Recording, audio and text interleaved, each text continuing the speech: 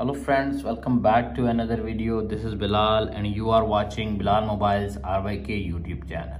In this video, I am going to show you how to reset Safari browser on iOS 17. Without waste your time, let's start this video. Before start the video, firstly you should subscribe my YouTube channel and press the bell icon for more latest tech videos. Let's start the video. Launch the settings app on your iPhone and little bit scroll up to find Safari browser. You can see appears on screen. Tap on Safari browser. Little bit scroll up. Two ways to reset Safari browser on iPhone on iOS 17. Number one is clear history and website data. Number second is open advanced mode and tap on websites.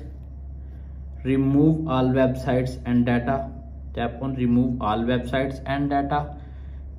This will clear data that could be used for tracking but is also used by websites to preserve login information and to speed up browsing. Tap on remove now.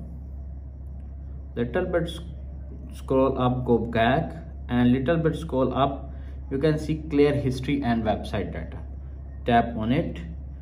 Tap on all history if you want to select all history today and yesterday, today, last hour, and close all tabs to enable and clear history and website data on iPhone.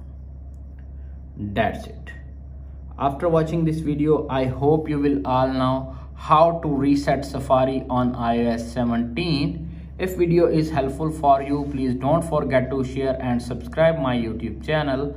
Thanks for watching.